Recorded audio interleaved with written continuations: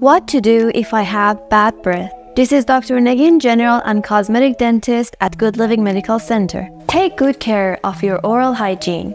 Brush and floss with a correct technique. Don't forget to clean your tongue. There are tons of tongue cleaners in the market. Get one and start today. If you're smoking, quit.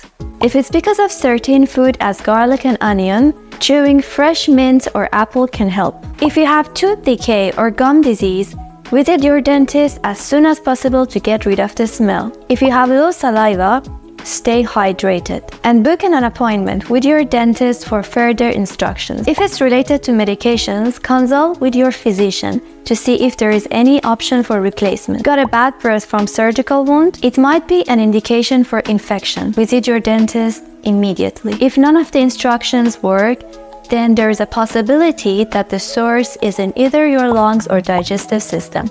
Visit your physician for a better diagnosis. Have a good day.